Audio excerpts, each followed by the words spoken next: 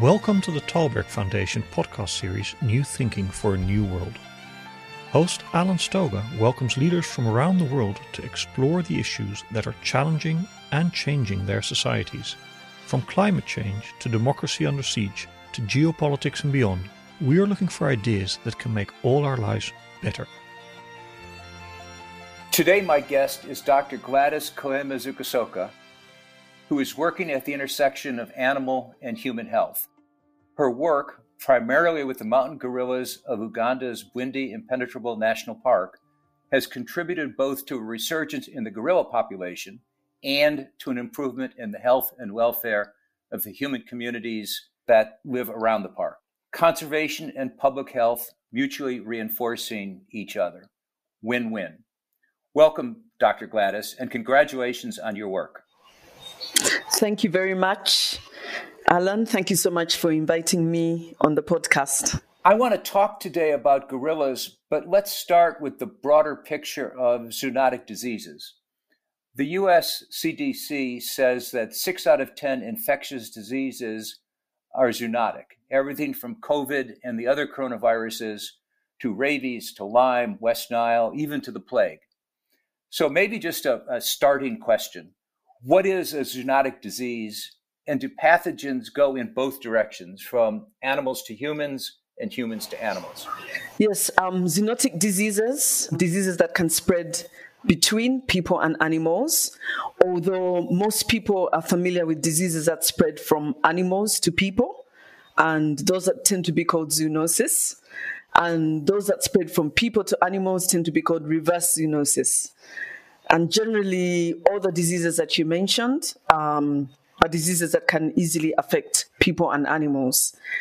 And the coronavirus is a very good example of a disease that can jump from bats to other species to people, and then jump back from people to animals like great apes or even tigers, at the zoo that got corona, or mink, and then can easily jump back again to people. You mentioned the mink situation in Denmark, where the evidence seems to be that the pathogen went from humans to mink, mutated, and went back to humans. And the extraordinary decision was made to cull the entire mink population, which seems to a non-scientist to be the worst of non-science. But leave the specifics of Denmark aside. That process of a pathogen, if that's the right word, moving back and forth, how risky is it? Is there a risk that the virus mutates as it goes through that passage back and forth? Yes, there is a risk that the virus can mutate, but it can also just be as infectious when it hasn't mutated. And that was the problem with the COVID-19, the SARS-CoV-2 that causes COVID-19, basically jumped from bats to an intermediate host, which we don't know. And all of this seemed to have happened in the Wuhan wet market, where live wild animals are taken from the wild and then brought into tiny little cages in a wet market that also has chickens and, other domestic animals. And then because they're so stressed, because they're put in a stressful condition, it's easy for them to shed virus, and then it jumps and eventually gets to people. And of course, because people live in a very dense environment, especially in urban areas, we have very huge density compared to wildlife, spread very, very quickly through people. And of course, with the mink situation, as you mentioned, actually earlier in the year, closer to the beginning of the pandemic, a few months after the pandemic began, 500,000 mink were culled because the coronavirus jumped from the mink handler to some of the mink. And I was quite shocked about that. But I guess now it's even higher, 15 million mink, as you say. I just feel that if we have to treat animals properly in order to prevent such things happening. It's like the problem came from people.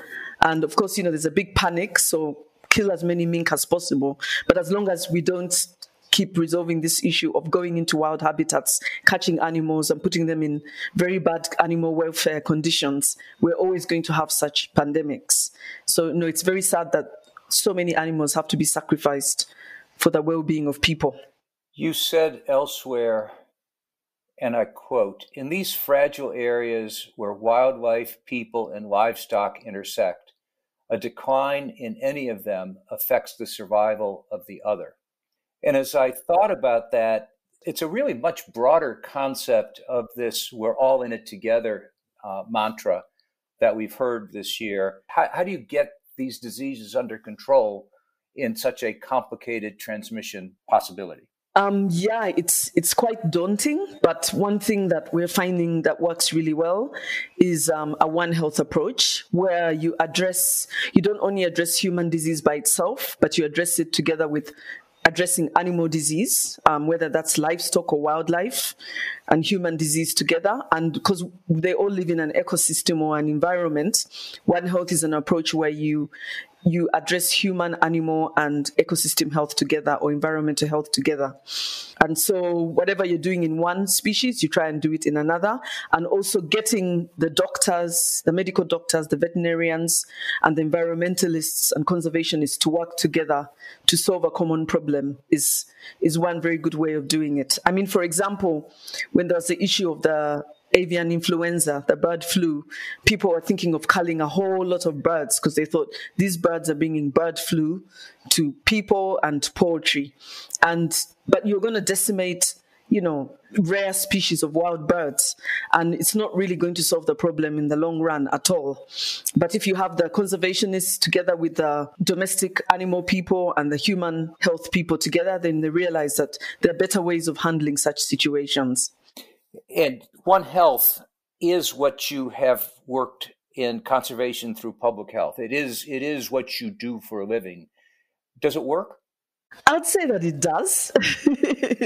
I mean, when we founded Conservation Through Public Health in 2003, it was primarily because of the experiences I had working as the first veterinarian for the Uganda Wildlife Authority, where I was really hired because gorilla tourism had begun and they were concerned that a fatal flu, such as COVID-19, could jump into the gorillas and wipe them out. And that time, there were only about 650 mountain gorillas left in the whole world.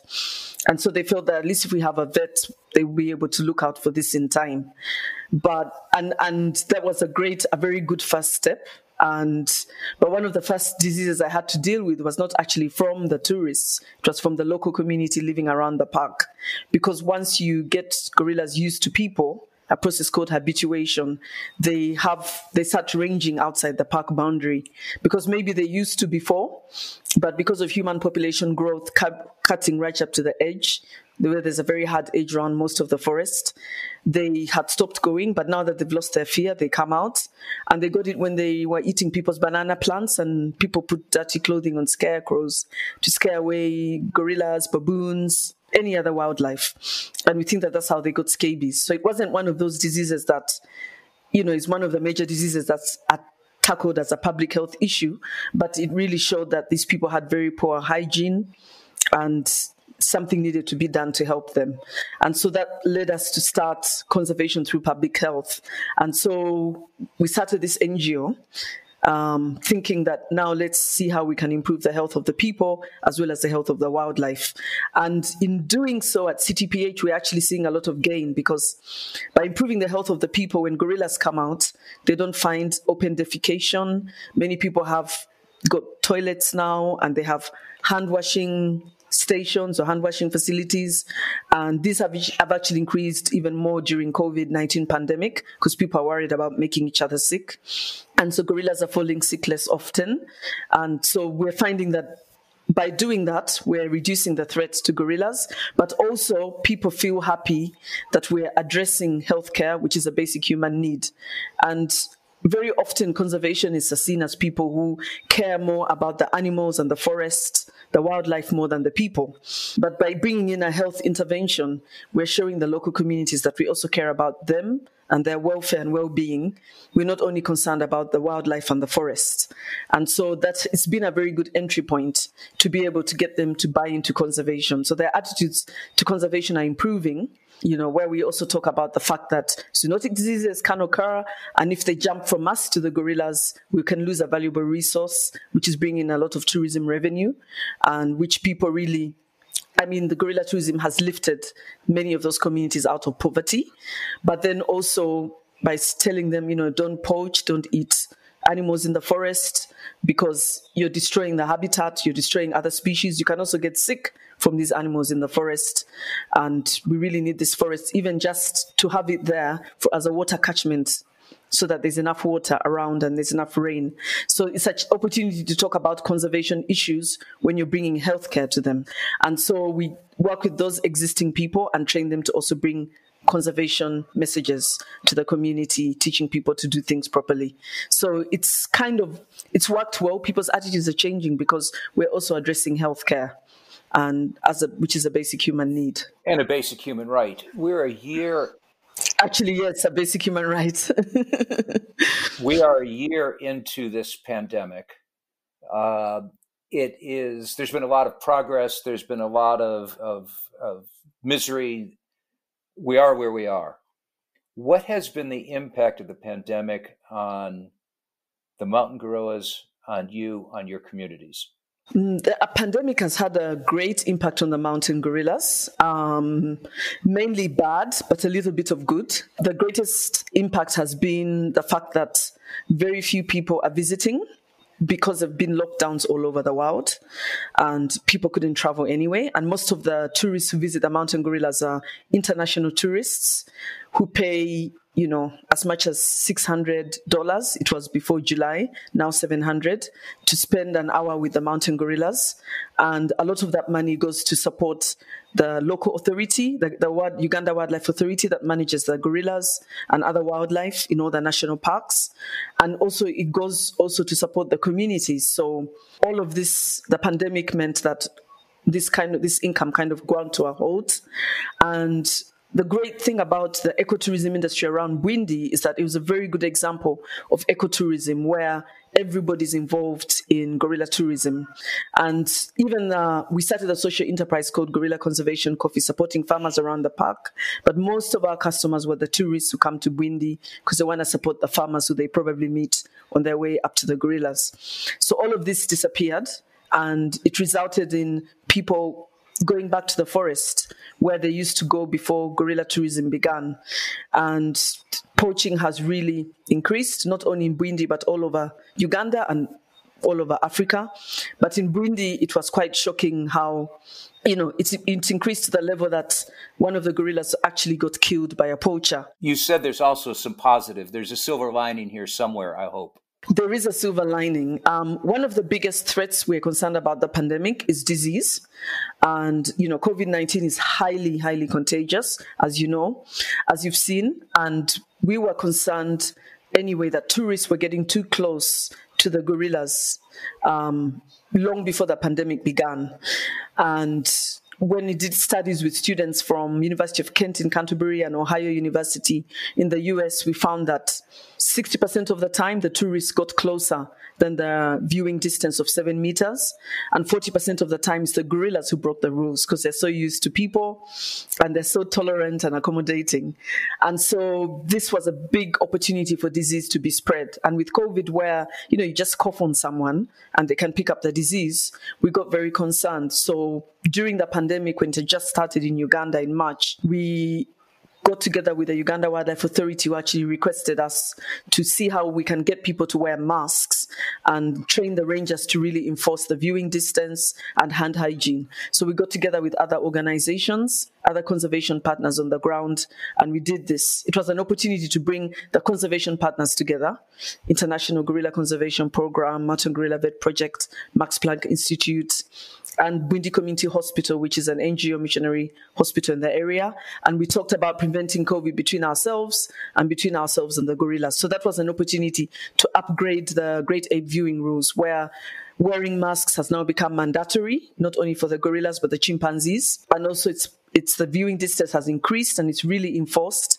and strict hand hygiene and temperature taking before you go in. So it made it safer now for the gorillas, not only for COVID-19, but any other respiratory disease that may come around. So I think that's the silver lining, that the Great Ape viewing guidelines were increased and improved. But another silver lining is, for some reason, we've had a baby boom.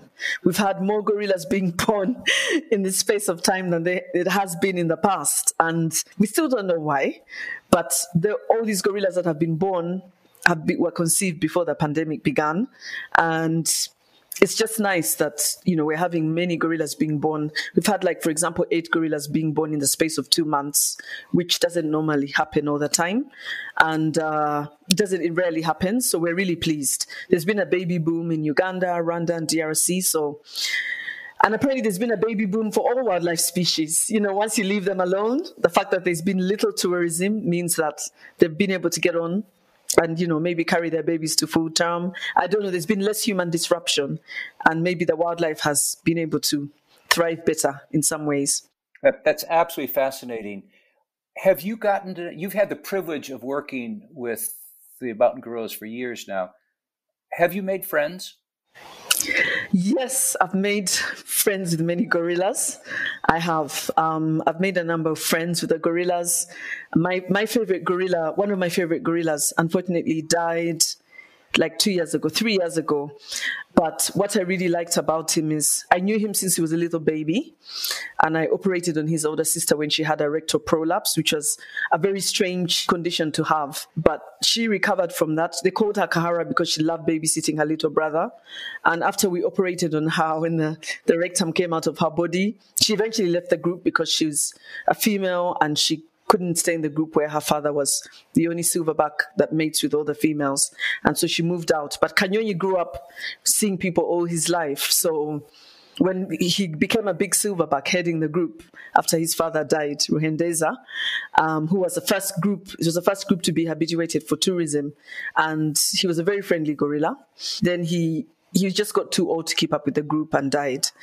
And then, so when Kanyonyi took over, he used to frighten tourists and see their reaction because he's been seeing them since he was a baby. So he was one of my favorite gorillas. And actually, we ended up naming him after when we named our first coffee brand after him, Kanyonyi Coffee Brand, that we started with Gorilla Conservation Coffee in Bwindi, where we help Arabica coffee farmers.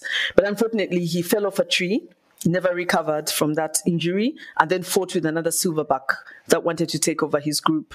And he just never recovered in spite of treatment. And so unfortunately, we lost Kanyonyi in that way. But I remember when I wrote a tribute about him on Facebook, we got 300 shares because so many people remembered him and they showed their photos with Kanyonyi. So he was like a gorilla that symbolized the great conservation efforts that have resulted in a big change in community attitudes. And, they're very, very supportive of the conservation efforts on the ground. Because what was really amazing is when Kanyonyi's father settled in community land, the Wildlife Authority called me and said, could you maybe translocate him back because he's not keeping with the group? But when we got there, we saw that he really wanted to settle in community land, which is just bordering the park. And he was only occasionally taking a banana plant or coffee. So we just said to everybody, can you tolerate that? And they said, we can. When our elders get old, we look after them. And so Ruhendeza stayed there for a few months. And when he died, the communities came to pay their last respects at his grave. So it just showed that, they understood that this is the gorilla that allowed tourism to begin because he was heading that group, and because of him, gorilla tourism began. So they're seeing that their future is so tied into the future of the gorillas. And I think when you get to that level of coexistence, then there's a big future for the wildlife. And the COVID-19 pandemic almost disrupted this, but we've been talking to them often and telling them that in spite of tourists not coming, and now a few of them are beginning to come, we have to keep protecting the gorillas because they've lifted them out of poverty. And, we have to just protect them, even if they're not bringing in money all the time. A perhaps silly question. How do you think the gorillas are feeling now, a year into this change in their life, change in their environment? Do you think they're aware of the changes? Obviously, they're having more babies, so there's some good things here. But it's a serious question. How do you think the gorillas are thinking about this? I'd say that the gorillas were used to getting visitors coming to see them every day. different visitors every day for 1 hour each day, and they were just seeing a lot of traffic in their habitat. And now the only traffic they get is the park rangers who have to check on them every day to make sure they're healthy and protected. And they stay with them for like an hour, but they stay nearby, not far from them, just to make sure they're protected. And like a few days ago, we were down there visiting the gorillas, and you could see that they're actually quite happy to see the visitors coming back, you know.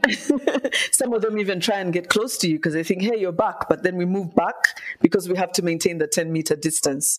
What's next for conservation through public health? What is the future? What would you like to accomplish having gotten to this point? Where do you go now? For conservation through public health, we'd love to replicate to scale our One Health approach to conservation, and in so many different ways. One of them is through tourism, and we joined the Africa CSO Alliance for the Convention of Biological Diversity. It actually just started because of the pandemic. You know, we're supposed to have a big conference, which never happened because of the pandemic, and we're like, why don't we get together as African organizations working in this space and strengthen the African voice within the Convention on Biological Diversity. And so they were all happy with the work that we're doing in upgrading the gorilla viewing rules.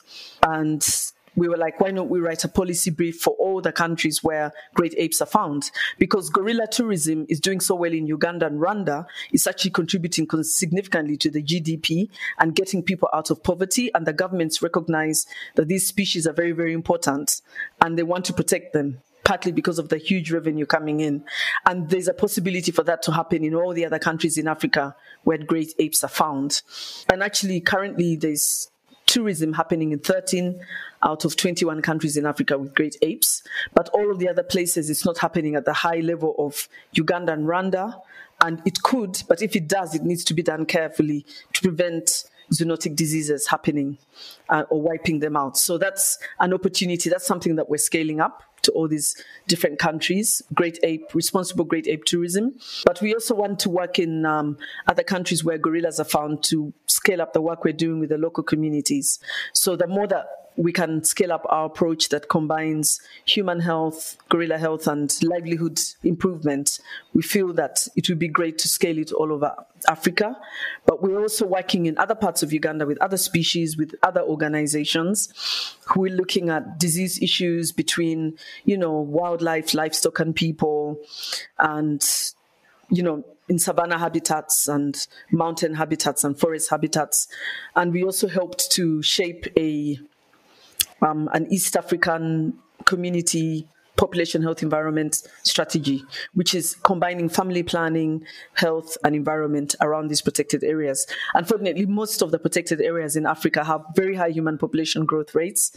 And as long as you have such a huge population growth rate, it's very hard to have wild places because people always see the national park land or the protected area land as free. So yeah, for sure, we would love this approach to be scaled up in other places and work with all the other organizations to show them how we're doing what we're doing. But I have to say that conservation is a field that is affected by so many different factors, and a multidisciplinary approach is the only way that we'll be able to save the wild species and the wild habitats for future generations. I'm talking to you from Connecticut, where we have a big issue between a growing population of black bear, yes, and people. And as you're talking, I'm thinking that this isn't just an African issue or just an Indian issue. It's an issue in the United States, everywhere, that we're having this intersection between growing human populations, growing animal populations. We need to think about it differently, which is precisely, Dr. Gladys, what you're doing. You're thinking about it differently. Yes, thank you. We are trying to see the best way to address it. And sometimes it's a bit disruptive, but because when we started CTPH, people were like, why are you combining conservation and public health? Why are you combining animal health and human health? And there's a lot of advocacy there, but we're glad to see that we're seeing benefits. It's big. We're seeing win-win situation for both people, animals, and the environment. Well, thank you for this conversation.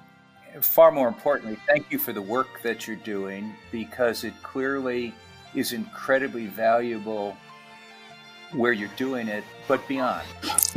Not just in the parts of Africa where you're working, throughout the continent, and I would think beyond the continent. There's lessons here for all of us. Again, thank you for everything. Thank you.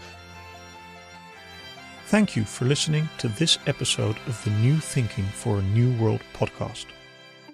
We welcome your comments on our website, tallbergfoundation.org, and please subscribe to the podcast in the app of your choice. This podcast was made possible with the generous support of the Stavros Niarchos Foundation.